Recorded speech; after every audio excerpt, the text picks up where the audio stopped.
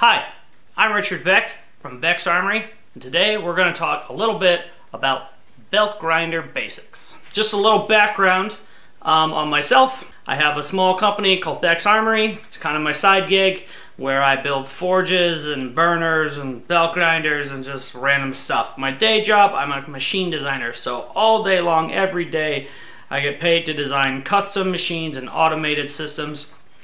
So that's what I do. So I have a lot of experience in, complex machines and that kind of stuff. And I've learned a lot from everybody over at Home Built Belt Grinders Facebook page and DIY Belt Grinders page. And they're constantly getting new members. And so that's what inspired me to make this video. Because a lot of times, there'll be a new member and they'll say, hey, I knew, and then they ask the question. And it's usually always the same question or very similar to like a lot of the questions that all the new people ask, which is totally cool.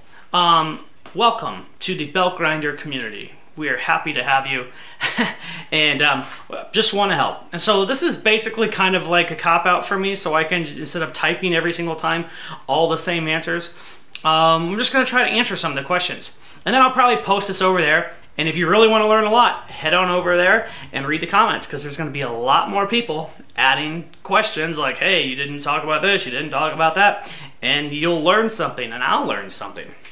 So the first question, how much horsepower do you need? Easy answer, 2. Can you have less? Yes. Can you have more? Yes. This is 3 horsepower back here. And the reason I say 2 is because the bang for your buck factor.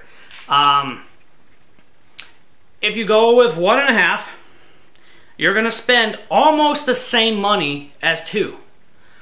Except for you're gonna be getting 1.5, So if you can spend, $20 more and get 2 instead of 1.5, you definitely would spend $20 more. If you wanna get a 3 horsepower motor, you're going from 2 to 3, so it's an entire horsepower gain, but it doesn't come cheap. The price difference between 1 and 2 is not near as big as 2 and 3. Now I went with 3 because I saved up and I had the extra money to spare, so I went with 3. And I'm very, very happy that I went with 3. But the VFDs, the price increases pretty steep after 2 horsepower.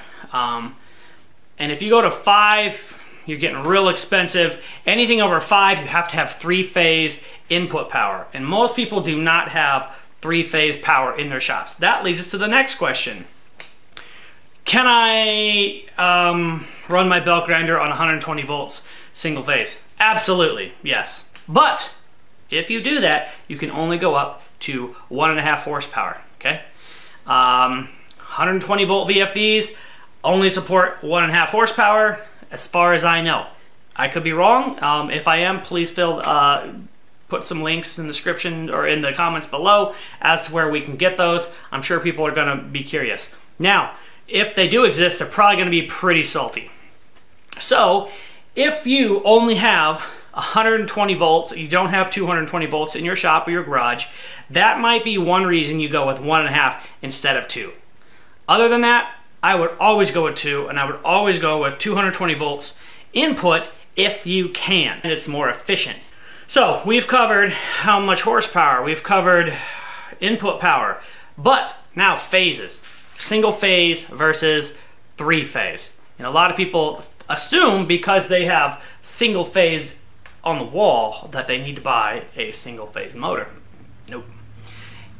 I would highly suggest that you always get a 3-phase motor and use a VFD. Now, you can get single-phase motors, and there is VFDs that output single-phase, and it does something with polar shading. It's inefficient. You don't have low power, low-end torque, and overall, it's not gonna...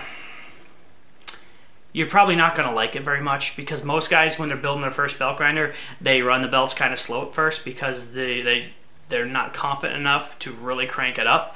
And that in that lower speed, your belt grinder is going to suck really bad.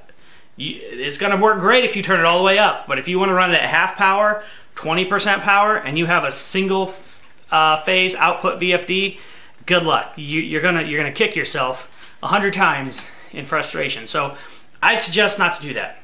That leads us to money. How much money do I need to build a 2x72 or 2x48 belt grinder? I would say you need between around $700.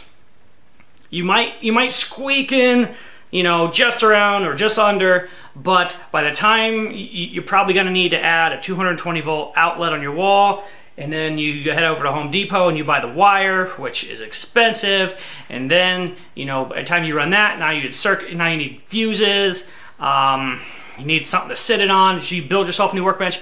Now you have to buy belts. You're going to want more than just one belt. Belts run between $7 and $15 each. You can spend more. You might be able to spend less than $7. Usually I see them around, you know, $13 for good ones, and then you can get cheaper ones. So by the time you buy all the belts, you should probably save up about $800 to get started.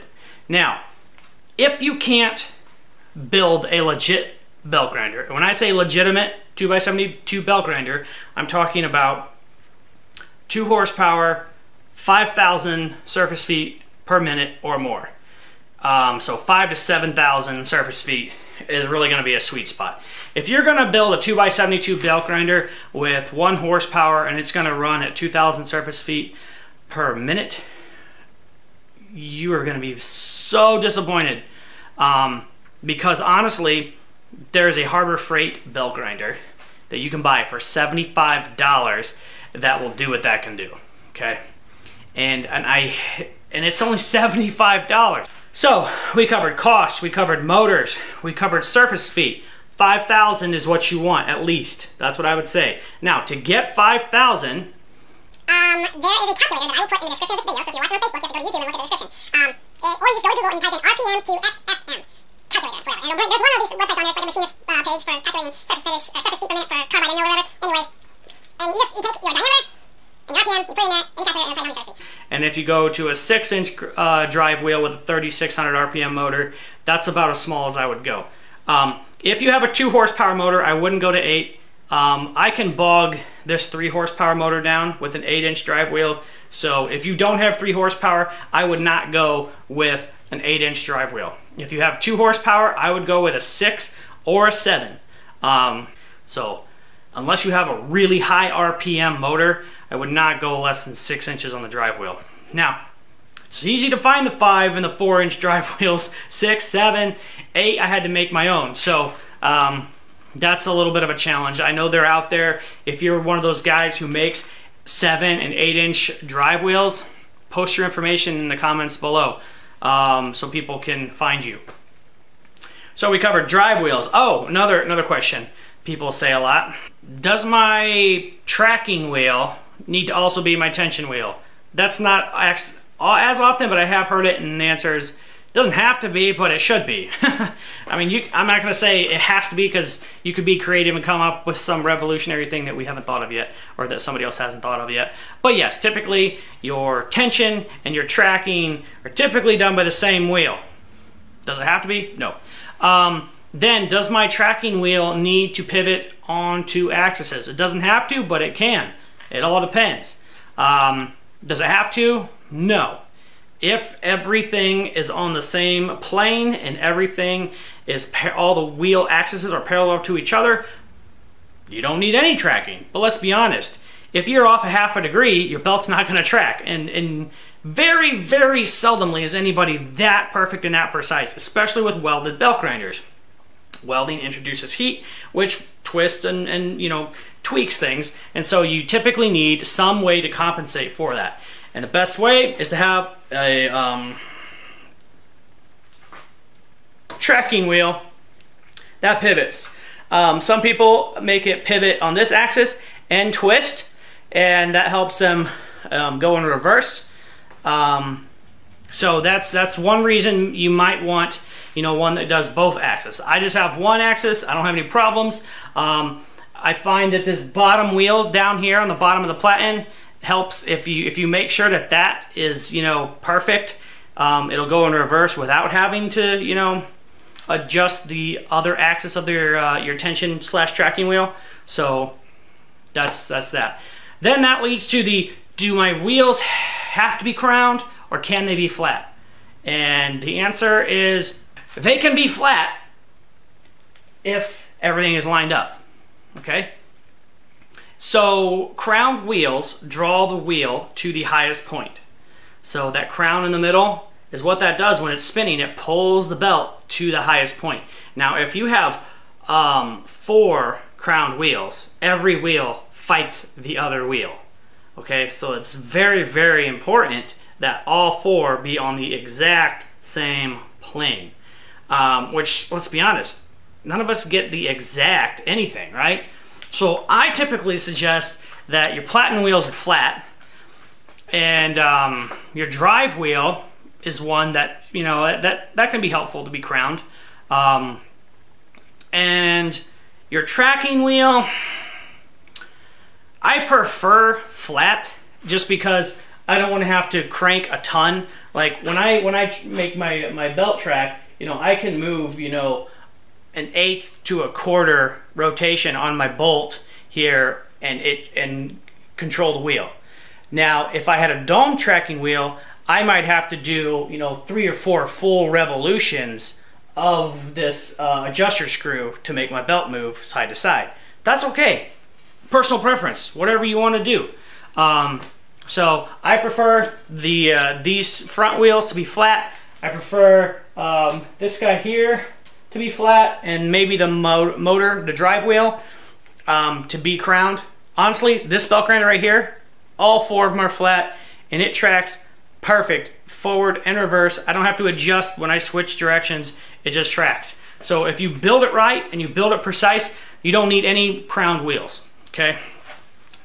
Then we have the welded versus non-welded assemblies. So it all depends on the design. If you're going to do a welded belt grinder, it's important that everything is straight. Because if you have a top tube, you know, for your platen and everything, and then you have another tube, you know, for your tool rest or whatever, when you weld those two together, they have to be, it'd be great if they were parallel, right? And when you weld your plate on the side, if it's not parallel to that top tube that holds the platen and your platen wheels, you're gonna struggle to track. So I guess is what I would say is clamp everything to a very flat surface and then tack opposite. You know, like when you tighten the lug nuts on a car, you go here, then you go opposite, then you go here, then you go opposite, then you go opposite, opposite, opposite, opposite, opposite, opposite. Weld the same way. Just think of, when you're welding, just think of putting the lug nuts on a car, okay? If you tack in this corner, skip over here and tack in that corner. Then tack in this corner, then tack in that corner. Then when you start to weld, do a stitch here, do a stitch here, do a stitch here, do a stitch here. Always alternate your welding. Don't ever just start at this side of the machine and just weld everything until you get to the other side of the machine. You're gonna end up with twisted assemblies, and then you're gonna need those crowned wheels, and you're gonna need a lot of tracking ability, and that's my best advice I have for you for welding belt grinder assemblies, or any assembly for that matter. If you're gonna weld, always alternate. Keep your heat even, okay? Anytime you heat something on this side, heat that side equally with an equal amount of welding. So that pretty much will help you get a flat, welded assembled belt grinder that tracks well. Is there anything else we need to talk about? I can't think of anything right now, because we've covered... Oh, what if you need plans? You need plans. You know, you don't want to come up with your own design. Guess what? I've got one for it. At this point in the video, when I'm making this video, it's very, very cheap. And it's basically, the only reason I charge for it is because I've got a lot of money in it and a lot of time and effort invested, and it's basically a tip jar. But if you go to my YouTube channel, I've got like 18 videos showing every single part being made, so you don't have to pay for anything. You can just watch the videos, and I hold the prints up to the screen. You can see them. You can do it for free. You don't have to pay. But if you want to be able to print your own set off, go to BexArmory.com. I'll leave a link to the description below in this video. And if you have any other good advice for new belt grinder people who are thinking about building a belt grinder, by all means, put it in the comments below. Also, I think somebody should make a video just like what I did on treadmill motors, because honestly, I don't want to, yeah. I know there's a ton of people building belt grinders with treadmill motors, and that portion of the market needs more support that I can't provide, because I despise DC motors in this application. So I'm not going to give people advice on how to use treadmill motors for belt grinders, because I think it's a really poor fit, and you're not really going to be happy with the results for a whole lot of reasons that I'm not going to get into. But if you want to do that, more power to you. This video really doesn't support that, because I don't support that, but I know there are a lot of people and a really big desire for that. So if you're somebody who's played with all those speed controls that you can get off Amazon, you've played with different belt treadmill motors, please make a video like this and put it on there. And then every time one of those guys brand new to the page says, hey, I got this treadmill motor, and then they all ask the same questions, instead of you having to type every single time, you could start with the video and then answer further questions after that. Anyway, that's my plan with this. I hope it's been helpful. If you got anything out of this video and you're watching on YouTube, make sure you subscribe to the channel. Give me a thumbs up and leave your comments in the comment section below. Thank you so much, guys. I will see you next time.